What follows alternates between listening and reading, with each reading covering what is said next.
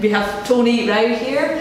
Tony, do you want to tell us a bit about who you are and what you do? Yes, so I'm a consultant old age psychiatrist, and I've been working in an area of southeast London for the last 21 years. Yeah. And my everyday job is to see people at home with mental health problems. They're usually over the age of 65, although there are some people who are younger who may have dementia.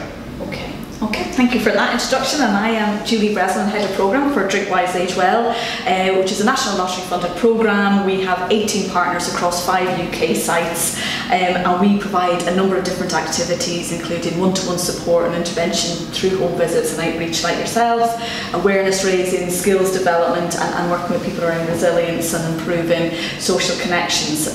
So it's great to sit and chat with you today, Tony. Firstly, in general, what made you want to become a psychiatrist that specialised in older adults? Okay, well, I can tell you the reason I became a psychiatrist is because my mother is a psychiatrist, or was a psychiatrist before she retired, and my father was a community geriatrician, so it's almost like it was in the blood. Now, in terms of old age psychiatry, I saw it as quite a challenge, and the challenge being that you've got a person with both physical and mental health problems, and it's that sort of interplay between the two that means that there's so many factors going on in people's lives and in their health that no two people are the same, and that's why I chose that. It's very challenging. I can imagine. And the area of London that you work in will also experience very, very high levels of deprivation, so there's an added health inequalities in that community. That's right. So as one of the authors, co-authors of the Invisible Addicts report, which obviously came out in 2011, and then we had a refresh last year, why do you think it's important that we have specialist support for older adults in relation to alcohol use? Well, just going back with the Invisible Addicts, so the Invisible Addicts report was released in 2011, and I think what stood out from that was the need to look at older people in a very different light. So one of the headline grabbers from that was looking at older people having lower cut-offs for unhealthy drinking, and that caused quite a stir. But what it detracted from were the other messages in the report, that there's a growing population of baby boomers, we can come on to what that population means and who they are, who are drinking more than that age group was, say, 10, 20 years ago. And so with that comes the need to develop specialist skills, and that's what Add Action is doing, that's what Drink Wise Age Well is doing. The need to train people up who have the specialist skills to be able to detect the alcohol misuse, because largely speaking the alcohol misuse in this age group is going unnoticed, under-recognised, and if you don't ask the right questions, people are going to bottle up and they're not going to present to you in the way that you can identify as being representative of a group that needs your help. Yeah, absolutely. And you just made a point there about when the report first came out, obviously there was one issue that everybody jumped on, which was about lowering the threshold around alcohol units, which is still an important point. And do you want to talk a wee bit about why there is that recognition that older adults are maybe more vulnerable to the effects of alcohol use? Yes. It's quite complicated, but there are certain things that are different about older people. So when an older person has the same amount to drink as a younger person, they can't get rid of the alcohol in their blood as quickly as younger people can. They also, for a given amount of alcohol, the concentration of alcohol in their blood is higher. So it's those sort of things. Now, as if that wasn't enough, you've got other things going on with older people, such as they may have a lot of medical problems, they may have high blood pressure, they may have diabetes, they may have an increased sensitivity in their brain if they've got conditions, if they've got disorders or problems like memory impairment and dementia. So if you look at all those sensitivities, on average it means an older person is more sensitive to the effects, the same amount of alcohol as a younger person would be. Yeah, absolutely. And so the recommendation was 11 units for men and women aged over 65, is that right? Yes. And the current units are 14 units. That's right. To put that into context. So in terms of the changes in alcohol use then in this population, we talk about the baby boomers, what do you think those changes have been in the last 10 or 20 years? Well, so with the baby boomers, we're talking about a group of people, a group of older people who are now in between 50 and 55. They're sort of in their mid-50s. And they were born between the years 1946 and 1964. And what we've seen with that population, and we don't quite understand why, we think it might be because of the influences they had when they were growing up in terms of alcohol being much more acceptable, getting drunk more acceptable, etc. That whichever way you look at it, whichever statistics you want to look at with this baby boom population, we're looking, for example, at higher rises in the number of people in alcohol treatment, that's specialist services, whether they're commissioned through the third sector or whether they're commissioned through specialist NHS services. We're looking at higher rates of alcohol-related hospital admissions. We're looking at higher rates of alcohol-related deaths. We're looking at also higher rates of people drinking above low risk limits. So whichever way you want to cut it in terms of the statistics or the data, we're looking at a population at risk, and we clearly are not meeting their needs. So some people would argue that our population is increasing anyway. Yes. There's an ageing population, and so these increasing harms are just reflective of that. Yeah. Do you think that's oversimplifying? Well, not really. So I was prepared for this. As I've been looking at this data for about 10, 15 years every year, and each time I see a few percentage increases in the percentage of people over, the number of people over 50 or the number of people over 65, whichever way I want to measure it. But that's outpaced by sort of 10, 20% increases per year. Yeah. And so, for example, over the last 15 years with alcohol-related admissions, we're looking at between 50 and 100% increases in numbers, and the numbers aren't small. There are hundreds or sometimes there are thousands. But we're also looking at that in terms of people coming into specialist treatment. We're looking at 200, 300% increases. So whichever way you want to look at it, we're talking at increases that are 10 times or more greater than the actual rise in population rise. Yeah, absolutely. So there's something bigger there. And I mean, obviously we've also seen increase in alcohol harm across the population in all ages related to affordability and accessibility as well, which is a big factor. And certainly culturally, I think, as you say, even when I was growing up, I would in the 70s, that it was a rare treat for my parents to have a bottle of wine on a Saturday night, whereas that's now become just much more the general of the shop. The shop is there. People have their baskets. They're going in and picking up more wine. So it's much more. And even in public now, when I listen to, I've been on jury service recently. I sit in trains, I sit in buses, and whoever I talk to, unfortunately, the people who are telling me they're drinking half a bottle of wine a day or sharing a bottle with their partner, for example, is usually going to be, unfortunately, someone in their 50s or above. And we just don't see younger people drinking to the same extent as we say did 10, 20, 30 years ago. And on that point then, in terms of this population, do you think this is people mostly that have been drinking throughout their lives, but it's starting to become a problem as they go into their 50s and 60s? Or do you think there's also a number of people that maybe are what we would call late onset drinkers who have developed alcohol problems? And what's the difference, do you think, between those two groups? So those that have been drinking for quite a long time and those that have developed problems at later life? Well, very often the group who have been drinking heavily in the past, before they were in their 50s and so on. I suppose that group is usually men, and they probably fall into two categories. Well, three maybe. They're those who have been drinking unhealthily, so they may have been drinking above 14 units per week, but probably less than 35 units a week, for example. And then they have some life events, for example, or a health problem, and then they start to drink more. Or you've got people who maybe drank a lot in their 20s as an example, and then they had a very stable relationship, maybe they had a family, and then they started to drink more heavily.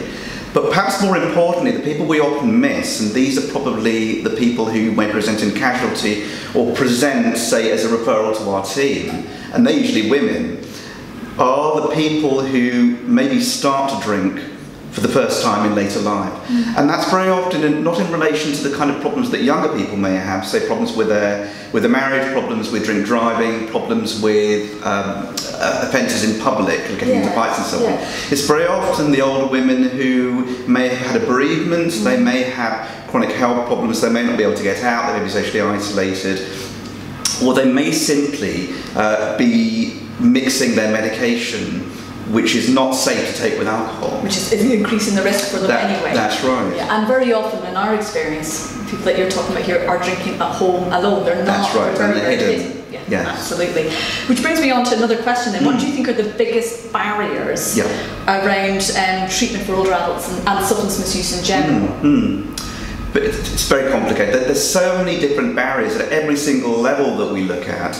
We see a group of people who are not getting the services they deserve. So if you look at the very tip of that iceberg, it's the detection. So the assessment of people with substance misuse, whether it be misusing alcohol, misusing alcohol, whether it be misusing painkillers, which contain opioid drugs, or it could be things like cannabis, for example. And cannabis at the moment is running a close second to alcohol in increased rates of misuse in older people. So, for example, you've got GPs who have little time and little training. You have, say, medical doctors who are sitting in outpatients who haven't got time to concentrate on alcohol. They're far too busy looking at maybe things like stroke, Parkinson's disease, other physical problems, and that gets hidden. You might have a problem where people just don't have the specialist skills, and I think that's what we're doing with Drink Wise Age Well. They don't have the specialist skills to be able to detect things like depression, to be able to detect things like cognitive impairment. So there are barriers, and of course the other barriers are that we often tend to see people in outpatients from a medical perspective. And with my service, we see people at home. You get a much clearer idea of what their problems are. But lastly, I think there's a problem with what I call, what I'm going to call commissioning for complexity, and that is getting the resources out there to deal with the complex problems that older people with alcohol problems and substance misuse, alcohol misuse and substance misuse often have. And they often fall between the very, very complex, so people with complex mental health problems and substance misuse, to people where it might be more suitable to have, say, peer-to-peer support work. We might be talking about groups, we might be talking about smart recovery. So that commissioning for complexity has to involve, I think, both health, social care, but also the third sector. Absolutely, and one of those issues, I think, is also that the needs are so complex that the setting for treatment often is considered that the only option is residential or rehab, and it means that the options for community support are reduced. So that there's nothing that's designed to meet the needs of older adults. So the other thing that we often see as well is just professional attitudes, unfortunately, which we saw from our survey in the Calling Time report. Where that's one thing. It's too late for people to change, or the damage is already done. Is something that we probably come up quite regularly within our work. And also on that, because I forgot to mention that there is an ageism from very, very different parts of our society. So you could get collusion from relatives, like the only thing they've got in their life, as you mentioned. You could get doctors thinking, so for example, that even if I do detect something, what's the point? There's very little I can do. And as a society, we've still got this whole idea, which some people call otherism, that it's not a problem for older people, it's a problem for younger people. And that's what older people often say, that it's not my problem. You might have found that in statistics, but it's not my problem. And a lot of the recent literature that's still coming out is finding that old people are quite blasé about their health problems. They may identify they've got health problems, but they don't want to do very much about it. And that's the problem with baby boomers that we have at the moment. The fact that even if people do acknowledge and are aware of their health problems, they really don't think that there's much that can be done about it, and that's very sad.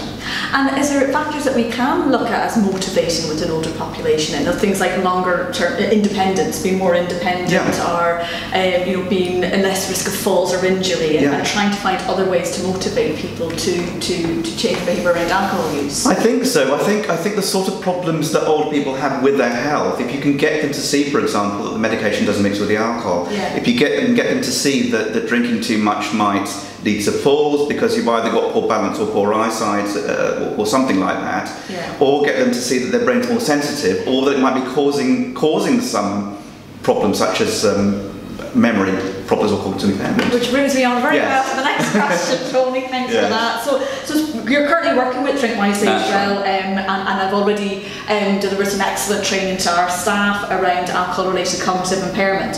So why do you think this is important? Well, I suppose the first thing is to say what is alcohol-related cognitive impairment. And alcohol-related cognitive impairment is a range of problems that people have as a consequence of several years of heavy drinking. Now, for some people it could be 5 years, for some people it could be 10 years. And those sort of problems involve difficulties with things like memory, difficulties with things like judgment, and that could be judgment over finance, it could be judgment over the health care that they're receiving, and it could be problems such as planning their day, or getting lost in unfamiliar surroundings. So it does present with a variety of things. People could, for example, forget where they put things as a result of the cognitive impairment. They could lose their way in unfamiliar surroundings. They could have problems managing their job, for example. You know, a lot of people over 50 still work, managing their job, managing driving. So those are the problems. And why is it a problem? It's a problem because it's under-detected and it's under-recognised.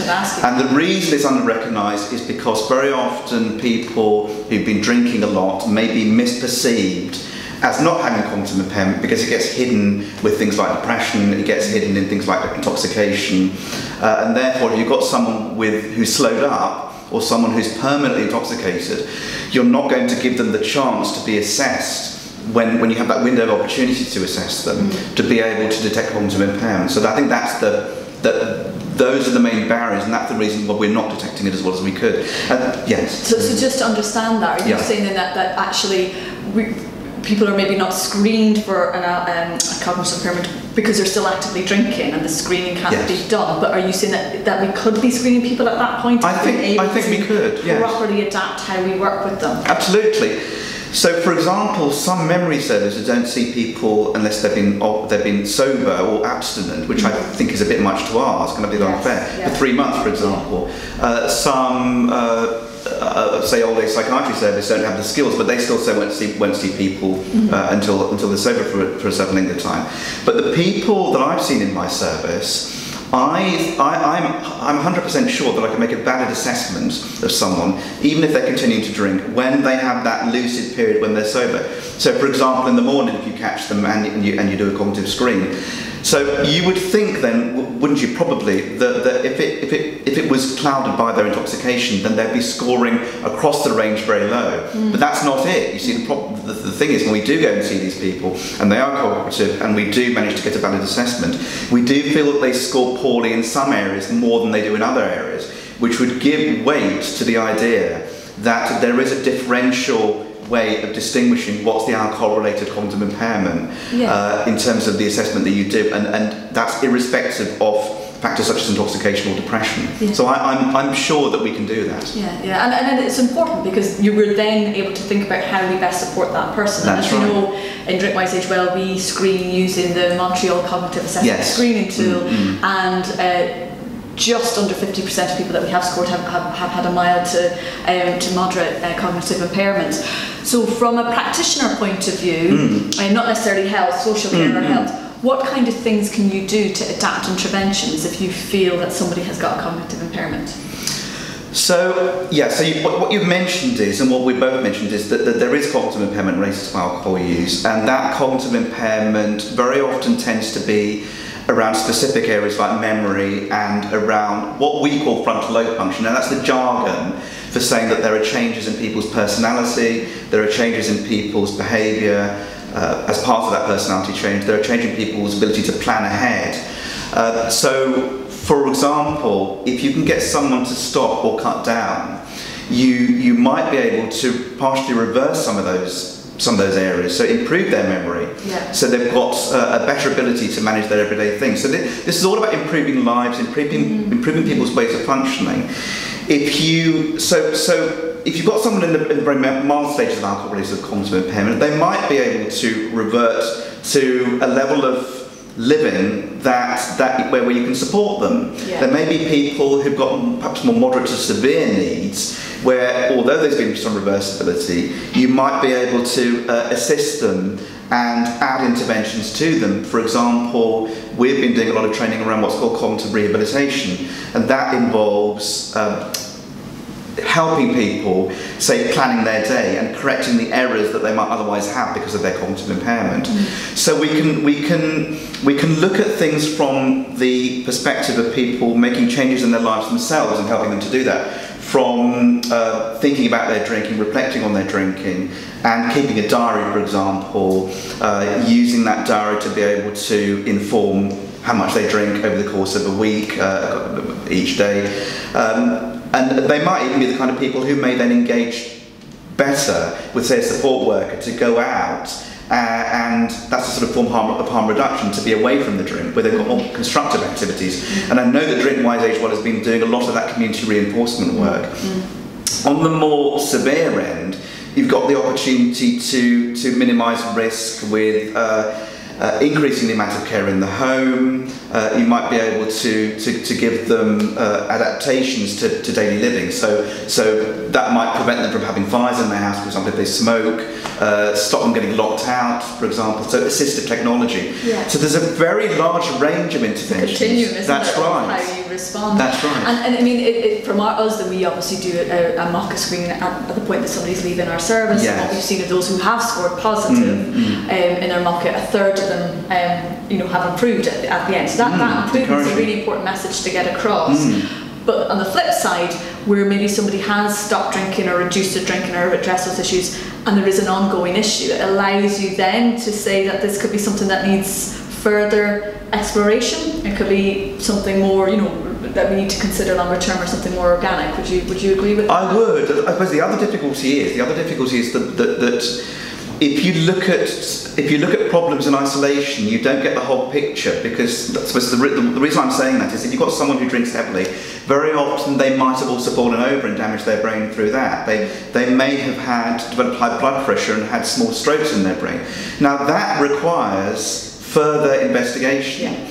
And if memory services and so on are saying we're not going to see people because they continue to drink, I think that is flying in the face of common sense when you want to implement harm reduction techniques. And so there's a lot that you can do there from the medical side. Treat medical problems, so like hypertension.